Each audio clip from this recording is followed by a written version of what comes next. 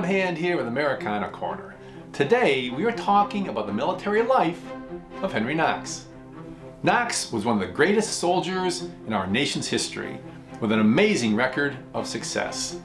In January 1776, Knox brought cannons on a 300-mile trek from Fort Ticonderoga to Boston, allowing General George Washington to drive the British from the city. Later that summer, Knox was at Washington's side when the undermanned American Army battled the British on Brooklyn Heights, again at Harlem Heights, and finally at White Plains. In November, the Continentals fled south through New Jersey and into Pennsylvania. At this critical moment, Washington executed the master stroke that saved the Revolution when he crossed the Delaware Christmas night of 1776. He entrusted the logistics of this vital operation to his most dependable subordinate, Henry Knox.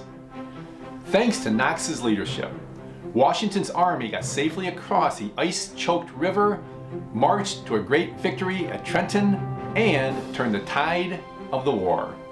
In 1777, Knox fought at Brandywine and Germantown, and saw Philadelphia fall to British forces in September. He shivered at Valley Forge through the long winter of 1778, and later that year fought bravely at Monmouth. Finally, in 1781, his artillery destroyed the British at Yorktown, forcing their surrender. At every major battle, Henry Knox was there.